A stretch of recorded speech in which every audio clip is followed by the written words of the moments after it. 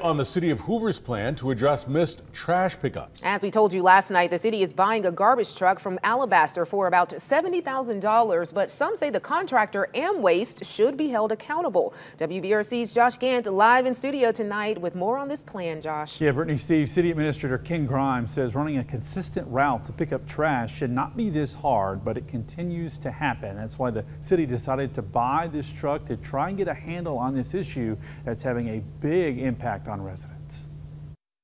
This is the garbage truck Hoover just purchased for $70,000 from the city of Alabaster. City leaders hoping it will help with the ongoing trash issues. The city will use the truck for missed pickups from Amwaste. Since late March, residents have reported nearly 2,700 missed pickups since Amwaste changed routes and pickup days, according to City Manager Ken Grimes. More than 400 reports in the last 3 weeks alone. This is a logistical contractor that should have this figured out by now. This is a route management issue. Grimes says the garbage truck they now own is big enough to pick up trash from multiple neighborhoods without having to make a trip to the landfill. But some residents question why Hoover should have to pay for someone else's mistake. $70,000 equals one police officer, it equals one fireman, it equals one teacher that we don't have right now, that we could use. Grimes says face-to-face meetings with Amwaste aren't producing results. Some city council members say Amwaste needs to be held accountable.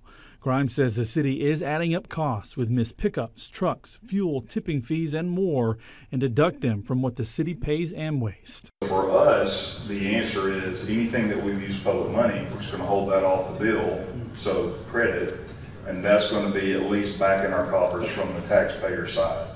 And it's going to be extensive.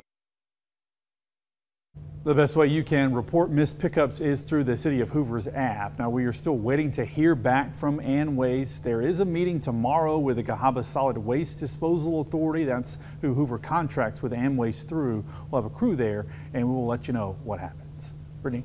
Thanks, Josh.